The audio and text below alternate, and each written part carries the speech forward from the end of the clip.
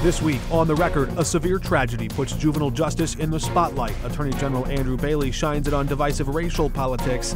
The president of the Missouri NAACP responds on the record. Why St. Louis Mayor Tashara Jones balked at this particular notion of hiring more police. Which candidates jumped into big races for high office in Missouri's primary. How much Illinois could spend on health care for undocumented migrants. Senate Republican leader John Curran is on the record. And one surefire way politicians can etch their name in history. We check the record. It's all coming up right now.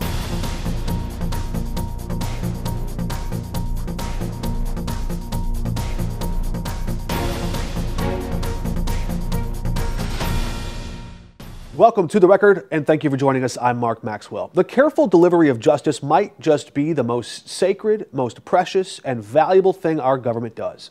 We entrust our courts with enormous responsibility, especially when minors are involved, and especially when they're caught up in violence. Let's lay out a quick timeline before we turn to our first guest here. March 7th, a uniformed guard breaks up a scrum in the halls of Hazelwood East High School. At least one teen girl is suspended. That same teen girl returns to an area not far from the high school, about a half a mile away after hours, and becomes involved in a second fight, this one more vicious. She suffers a severe injury and is hospitalized. Within days, video of her life-threatening injuries spread rapidly online. Almost immediately, police investigate, refer charges to the juvenile courts, and her family clings to hope that she'll survive. March 11, Attorney General Andrew Bailey, whose office has nothing at all to do with the prosecution or investigation of the facts in this case, injects his opinion. He says the girl shown in the video slamming the victim's head into the pavement should be charged as an adult. Some international media even pick up the story and incorrectly assume maybe he's the prosecutor. He's not. It's a nifty way for a low-profile political appointee who's never won an election to boost his name recognition by hitching his wagon to this shocking tragedy. But his office had no information about anything other than the video itself. We don't have any authority or ability to get information on juvenile court cases. They are sealed to protect the privacy of the juvenile courts unless they're certified, and that decision is also made by the family court. That's the St. Louis County prosecutor. He would be next in line to take over this case if the juvenile court certifies the suspect to be tried as an adult. He even went to Hazelwood East, the same high school, and he said if he doesn't have inside info on the specifics of that criminal case, the Attorney General most certainly doesn't. That would soon become very evident. March 13, Bailey trades the attention he created into this appearance on Fox News. He tells a cable news host that students at Hazelwood, quote, attend a school that has a history of promoting DEI programs that promote racial divisiveness at the expense of having uniformed police in their schools. That's not true. He also blamed the school for, quote, promoting this culture of violence. March 22nd, doctors move her out of intensive care. Her mom says she's breathing on her own in stable condition. Same day, Bailey launches a so-called investigation looking for ways to try and prove the theory he had already floated on Fox News that maybe diversity programs had something to do with the violent attack. March 25th, the next day, police said no, it didn't. We reported a number of glaring errors in Bailey's letter to the district. March 26th, the school district comes out and confirms our reporting, saying the school resource officers Bailey assumed were maybe forced off the job years ago were actually back. And in schools that did not have any sworn police, the district had hired extra security guards to patrol those halls. Bailey's entire premise was crumbling. He confessed to lifting his facts or his errors from other media, not from original sources, not like a real investigation. The NAACP certainly took note that while a victim was still sitting in a hospital with severe fractures in her skull, the Attorney General was turning that terrible tragedy into a political attack against diversity standards in school. It's just the worst segue into political nonsense that he could have come up with. In his case, he thinks he's talking to an extremist group of people who accept that type of division. So the AG should stop politicizing the office of the people, the office that represents all the people of Missouri.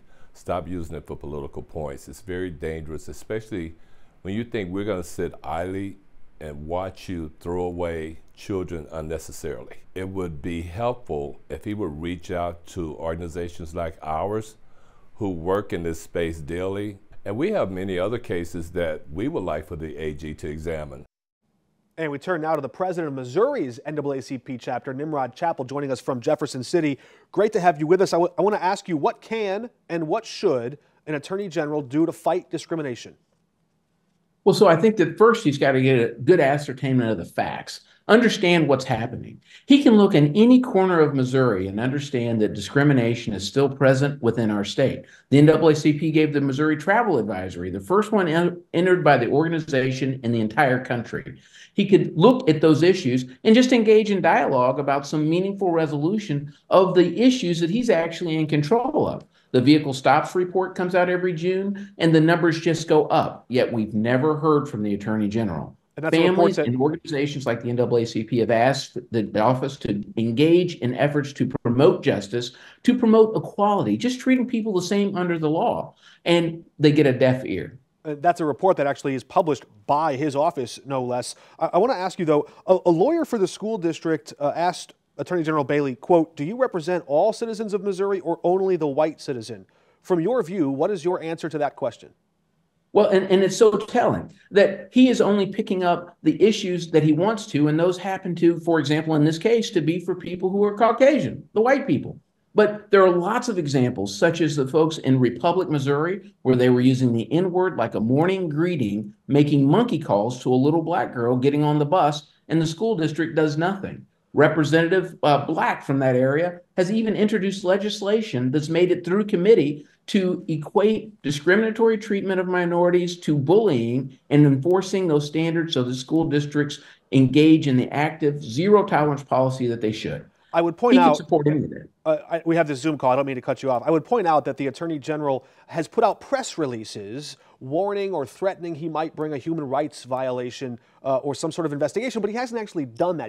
He later backed off and said he would do that, quote, if that's what the results of the investigation necessitate. He also said this in that statement to us. He's not backing down. He's not apologizing, but he says, quote, "DEI programs that advance certain races over others are illegal and unconstitutional," and he'll use the full authority of that office to put an end to it. Is that your understanding of diversity, equity, and inclusion, that it's somehow reverse racism against white people? Not at all. It's for fair treatment of everyone. If we spent more time engaging in work and DEI work to engage, make sure that people are treated fairly, everyone would be better off. It might have averted this issue. And that's what's so ironic, that he would use the power of his office that could call for equality and justice for every Missouri citizen, regardless of how God created us. But instead, he creates a divisive point that he hopes to engage more of the public in.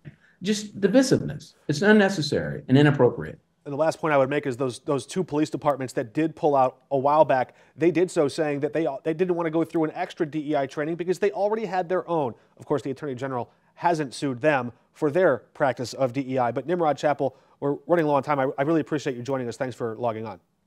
Thank you. Thank you very much. We'll be back with more political news just after the break. Decision 2024 is underway. The Missouri primary is set. The field, we know what it is. There are a lot of big races to watch for. In the race for Secretary of State, at least 4 Republican candidates have filed, including State Senator Mary Elizabeth Coleman. We thought she was going to run for Congress. She switched her plans. The governor's race is also competitive in both parties. Secretary of State Jay Ashcroft, Lieutenant Governor Mike Kehoe, and State Senator Bill Eigel at the top of the pack there, vying to be the Republicans on the ballot come November. And House Minority Leader Crystal Quaid, she's going to face off against businessman Mike Hamra. Some seats in Congress also have an interesting election battle. Cori Bush will face a primary challenge from St. Louis County Prosecutor Wesley Bell and former state representative Maria Chappelle-Nadal running there too. The Missouri primary set for August 6. This week, the U.S. Supreme Court appeared skeptical on restricting nationwide access to a popular abortion pill. The court heard arguments in a case involving mifepristone, the most commonly used method for abortion in the country. The senior counsel arguing that case is Erin Hawley, wife to Missouri Senator Josh Hawley. She argued religious doctors should not have to violate their conscience and treat women who are experiencing heavy bleeding after taking the abortion pill. Millions of Americans have used mifepristone to safely end their pregnancies. Without question, the FDA's actions have made taking chemical abortion drugs less safe. Rolling back FDA's changes would unnecessarily restrict access to mifepristone with no safety justification.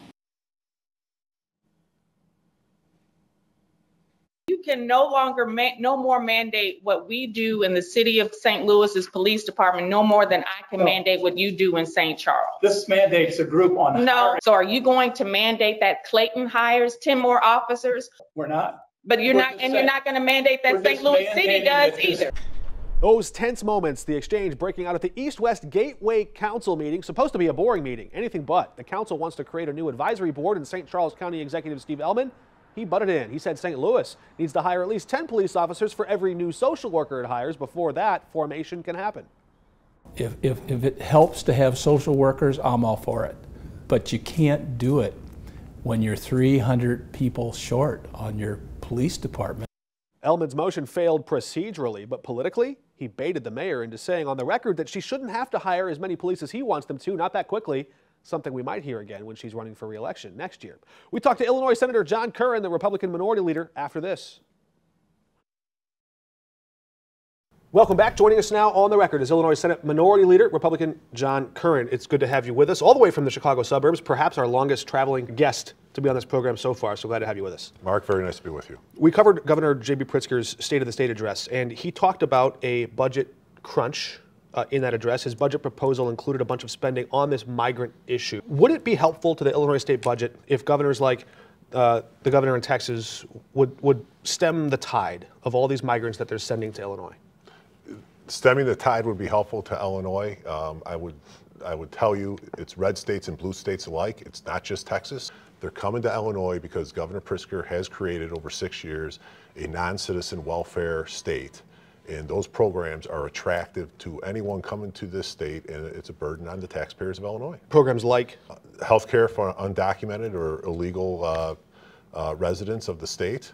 It is a robust healthcare program, better than anything you or I would enjoy in our private plans, and that is something that is funded to $1 billion a year. I think it's only for certain age groups. No, it's people that are older, 40, or children. 42 and above. And we're not talking about all kids. So everyone, it doesn't matter citizen status, you don't want to see that qualifies for all kids. We're not talking about all kids. We're talking about that 42 working age population. If you happen to be a legal immigrant to this to the state of Illinois, you don't even qualify. You have to be in an illegal status. Now, I asked Governor Pritzker when we had him on this program several weeks ago, do you see that as an incentive for someone who comes from maybe a lesser country to come here? And he said, no, this is a cost-saving measure because if these people walk into some clinic without insurance, they're uninsured, the burden there, he said this is just a math problem, right? He said this, providing this insurance helps to keep our costs low. Mark, not true. And if that was truly, if that was something we would see states emulating what Illinois is doing. We are not. We are a true outlier in the Midwest on this, as well as many of the other spending programs we have for undocumented residents of the state, and that is what makes Illinois attractive, and that drives the flow. I want to try to tie this into how it affects viewers in our area, because most of the migrants are populated in and around the Chicago area. But the state budget is having this ripple effect. Senator Dick Durbin expressed that from the floor of the U.S. Senate and on this program as well. He said that a lot of these arrivals are he said they're going to bankrupt our states, our systems. That's the word he used. So it's not just a conservative talking point. At this point, it's a mathematical reality at some point. How can Senate Republicans get at the issue? What is the fix? Well, the fix here first is a full, transparent accounting of what we are spending. The governor's only telling us some of what's being spent. We're not going program by program within the programs, what's being spent on this population. We've asked for that. The governor has continued to evade those requests. We need a transparent accounting. That's step one. Isn't that the comptroller's job? The comptroller has taken a cursory step, but when you're actually on her website, it doesn't tell you what it's being spent on, who's receiving the funds, so it is in no way a transparent accounting. The comptroller's office has said, we're showing you every dollar that's being spent. We're showing you where it's going. And you think that there's money that's being, hidden? What is that? Absolutely. Look at the disclaimer on the comptroller's own website. That disclaimer, when you first go on, it says, this is not everything. So if they're telling you that, explain that disclaimer to me and go ahead and take a look at what any of those line items. There's no information for the public to actually discern what it's being spent on and who. So do you want to see that program ended or reformed? In the end, what do you want to see that, if we're just talking about the healthcare, there are other expenses like popping up shelters and helping people get jobs. Welcoming centers, and yes, there is all to the tune of over $1 billion. What we are talking about is this is an unfair burden being forced on Illinois taxpayers. So as much as the federal government is going to pick up the tab, fine. But beyond that, Illinois taxpayers are being unfairly burdened with this cost. When you look at the state of Missouri, Missouri requires verification on legal either citizenship, residency, that you're here lawfully to receive public benefits. In Illinois, it's the opposite. You have to be in an illegal status to receive those public benefits in Illinois. It's backwards. I'll just point out, you cannot qualify for the Affordable Care Act health insurance under Obamacare if you're an undocumented migrant. Right. So that's not even just a Missouri thing, a red state thing. It's also something that President Obama signed into law. So for some of our viewers who may not be as familiar with you, given that you're from the Chicago suburbs and in the Chicago area, you spent a lot of time working in the prosecutor's office there. That's your background, a criminal prosecutor. Yes. People that are very close to politics may know that Chicago, a massive Democratic city in America, of course, it has a big ongoing count of the ballots there in Chicago, and it's very close. There was a progressive prosecutor, sort of an underling to Kim Foxx, the predecessor there, and then more of a moderate judge who talked a little bit more about law and order there. How do you define or analyze that race? It's come so close. What does it mean for the future of Democratic politics and prosecuting in big cities that a race like that would come down to the wire? I think you see areas in the suburbs and throughout the city that realize they're on the wrong path, and they're taking on the established Cook County Democratic machine in that race. It is very close. But I will tell you, we're not going to cede any ground or territory there. We have a Republican candidate for the general election. In the city of Chicago? In Cook County, yes, which encompasses the city of Chicago. So, that's not done. But that race right now is coming down to the wire to see who the Democratic nominee is. I think you've stumped me, because I tried for a minute to think of the last time a sitting member of the Illinois legislature resided in the city limits of Chicago. There's been some just close to it, but I don't know. I'm not trying to ask you that question. Well, I would tell you the last Republican to hold office in Cook County is Jack O'Malley, who was was the state's attorney. I think the next office Republicans hold in Cook County, countywide, is going to be that state's attorney's office as well, because of our policies when it comes to public safety. Public safety has been jeopardized in Cook County, city of Chicago, and throughout the collar counties because of the policies of Governor J.B. Pritzker and his allies. Last fall, we saw the most sweeping implementation of the big Safety Act, but that being the end of cash bail. And we saw jails start to reform that. They had the 90 days to get everybody who was in there out or adjudicated to have their hearing to stay behind bars. Have you seen enough yet to know whether or not all of those warnings that Republicans issued ahead of time were true, or were they overheated? The warnings on it not being expansive enough in terms of a detention net are absolutely true. And all throughout Cook County and the collar counties, talking to state's attorneys, they have example after example of offenders charged what they believe to be a serious crime that the judge cannot even consider to detaining that individual. Beyond that, in terms of what you mentioned, in terms of the right to a speedy trial, there has been no, any warnings on that have not really played out in fairness. I think prosecutors have stepped up and have adjusted their schedules in terms of bringing cases to trial in an expeditious manner. It's great to have you with us. I wish we had more time. Until next time, thanks for joining us. Mark, nice to meet you. We're back in a moment. Imagine a world in which Donald Trump named Kamala Harris his vice president, or Mike Pence picking Bernie Sanders as his, or even if we turn the clock a bit more, Barack Obama picking Mitt Romney to run with him. Look, none of these comparisons are perfect, but they're actually not terribly far off from what we almost saw just 4 presidential races ago, when Senator John McCain, a Southwest Republican, came oh so close to picking New England liberal Joe Lieberman as his running mate. Lieberman had run for president himself in 2004 and lost, but he did something else that really stood out to McCain and to the country. He showed courage enough to buck his own party. It is hard to ignore the impact of the misconduct the president has admitted to. Or how about this? Imagine running for vice president in a race much closer than the one we saw in 2020, coming within 600 votes of winning the clinching key state that would have delivered the Electoral College, losing that state in a bitterly contested recount, and then standing on the floor of the Senate and accepting the results. This election is over. Who would do such a thing? Someone who believes this. I'm loyal to my party, but I have higher loyalty. Senator Joe Lieberman died Wednesday at 82. History will remember him as a statesman who dared to reach across the aisle. A Connecticut firefighter and union leader remembered Lieberman as a public servant, the kind John F. Kennedy might have dubbed as a profile in courage. He wrote this in his hometown paper, the Hartford Courant. Lieberman exemplifies what Americans demanded in the leadership of this country, the ability to compromise, to reach across the political aisle, and bring about proven results and unity. There we go. Anyway, we're going to let you go at this time. Thanks for joining us. Until next week, we're off the record.